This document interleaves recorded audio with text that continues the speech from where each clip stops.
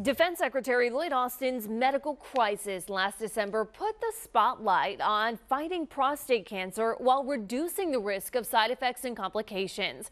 In this week's Moves in Medicine, we revisit a trial here on a less invasive technique. Here's Sarah Bloomquist. For a decade, prostate cancer has been on the rise. While it doesn't always endanger men's lives, it can affect their quality of life with incontinence or sexual dysfunction.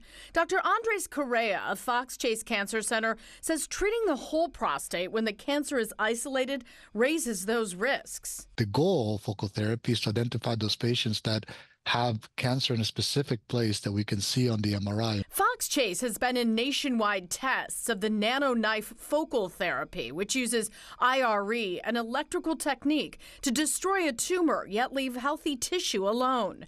So far, no one treated with NanoKnife has had cancer return on that side.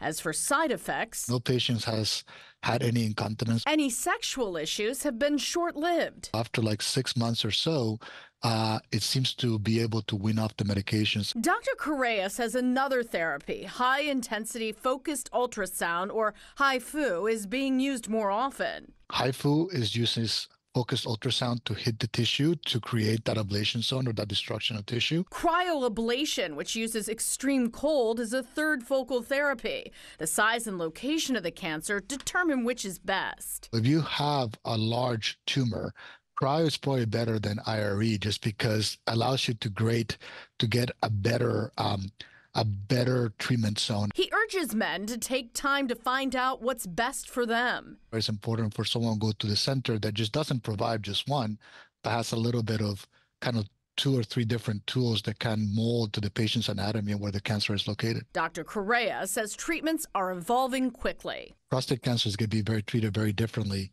in 10 years than it's treated now. Sarah Bloomquist, Channel 6 Action News.